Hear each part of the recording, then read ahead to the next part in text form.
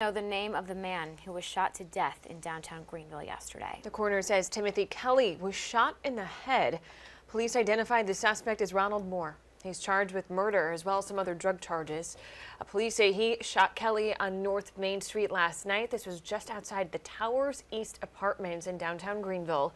Moore was taken into custody shortly after that shooting, and we spoke to a man who heard it all. Just grabbing my bags out of the van, just about to check in. Walking in the parking lot, hear a loud bang. I thought it was like a firecracker or something at first, and then I was like, oh, sounded more like a gunshot. Kind of didn't think anything of it. Walked in, checked in my hotel, went outside to put my parking pass in my van, and then that's when I realized, oh, all the cops started showing up, and then they were doing CPR on the guy. The police say the two knew each other and they were arguing before the shooting happened, but that exact motive has not been released today.